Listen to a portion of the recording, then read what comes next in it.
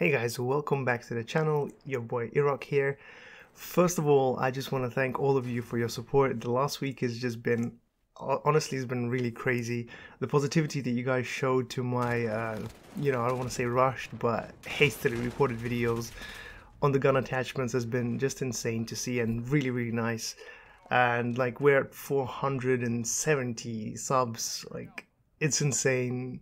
I wouldn't have thought, like just even a week ago, we wouldn't thought we would have been here. But yeah, you guys have been amazing. I would love it if we could reach 1,000 subs. So if you enjoy Modern Warfare content, please do subscribe because I'll be releasing more exciting and cool videos.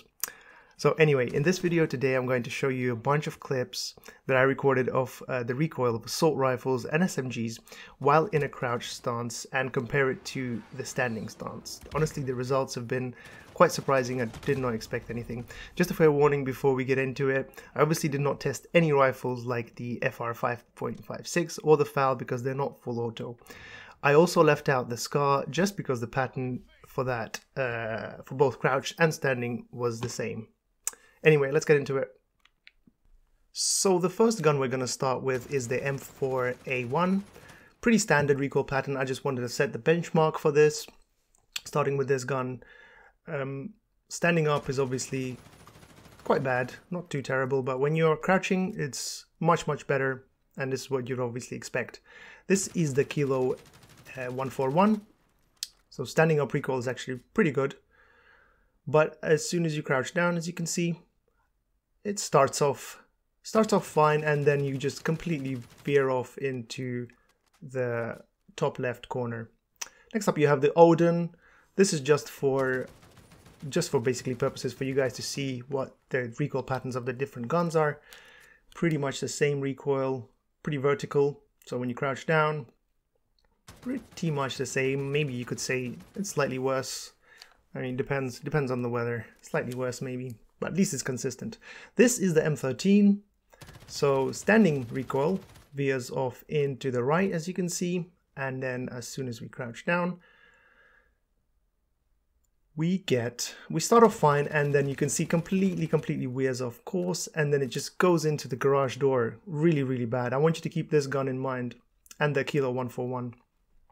So the AK, again, pretty standard, standing, pretty straight, high damage rifle, same as the Odin pretty much. And then you crouch down.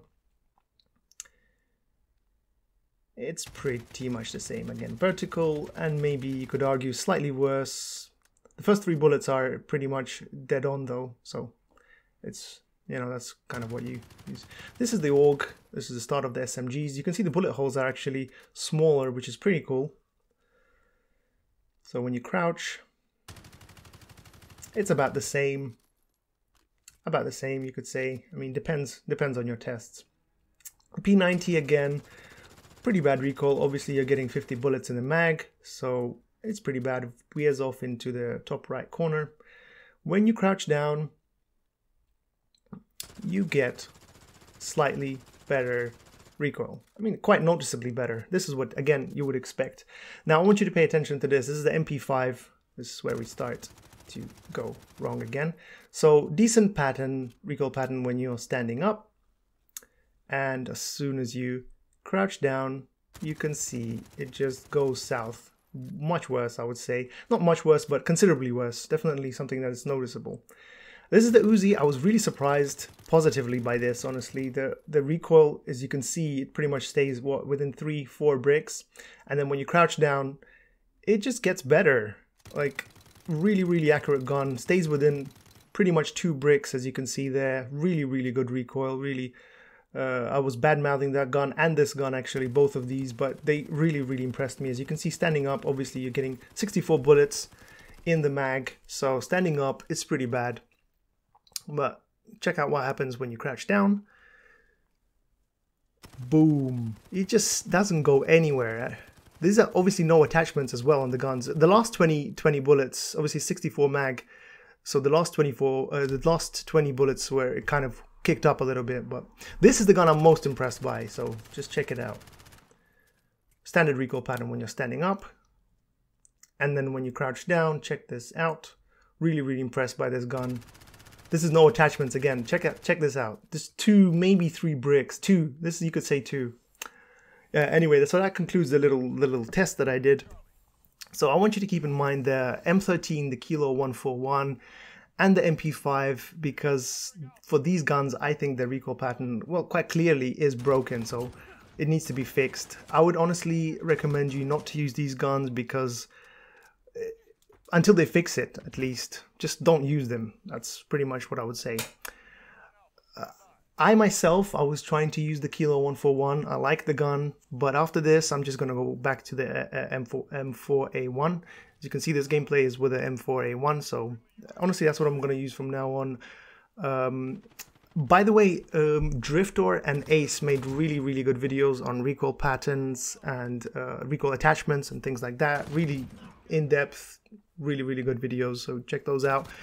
But Driftor did say, he mentioned that most weapons have the same recoil no matter your stance, which quite obviously, I'm not sure what went wrong there. Obviously, I don't know, maybe my testing is something wrong. I don't think so, but I'm probably gonna contact him and see what happened there. But anyway, I want to talk about the results. So I want to talk about what this means. Firstly, for Activision, what this means is that recoil is broken and they need to fix it.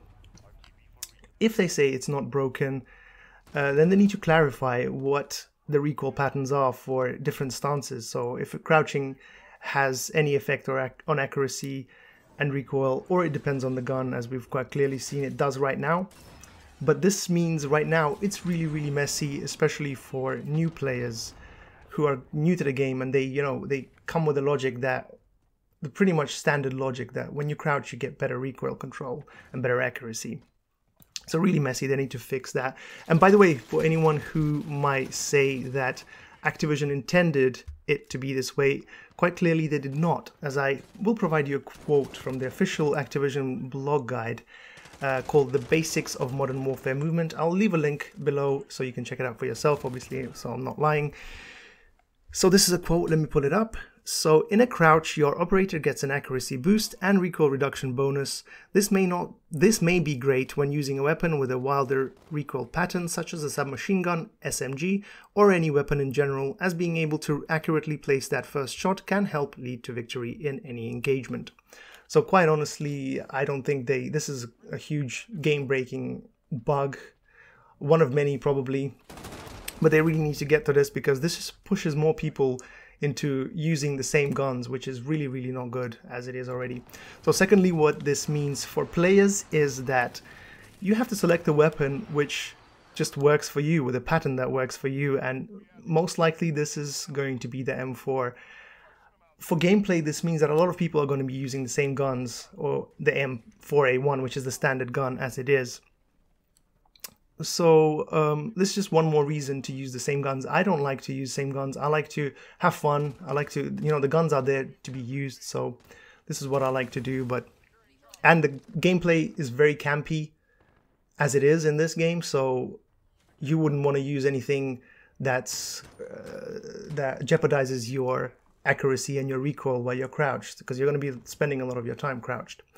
But yeah, this is the video. This is it for today. I'm going to make a few more videos on this just to clarify, but this is going to be the main video. I just want to thank you for watching this, and yeah, subscribe if you haven't already. I'm going to be posting more Modern Warfare content, stuff like this and other stuff. So thank you so much for watching. See you in the next one, guys. Bye.